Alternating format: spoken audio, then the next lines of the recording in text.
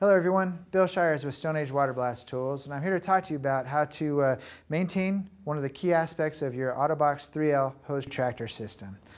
It's actually very, very easy to replace the belts. The belts are designed to be a consumable wear item, but it's something that's just so easy to change and fix in the field. It's very inexpensive also.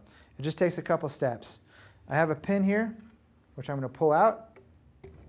This pin then allows me to rotate a cam to loosen, take the tension off of the belt, and you'll see it loosen up just a little bit there.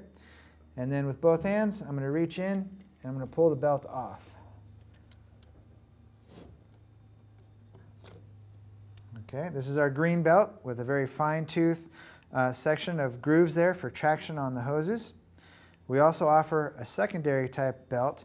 So the difference is you can see the grooves between the belts are different, and also the durometer and the materials are different. So we have one belt for really oily, slippery conditions, and our standard belt, which comes new on every Autobox tractor.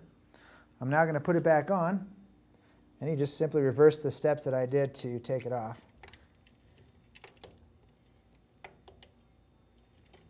I'm going to then put the tension back on, and then I'm going to put the pin back in.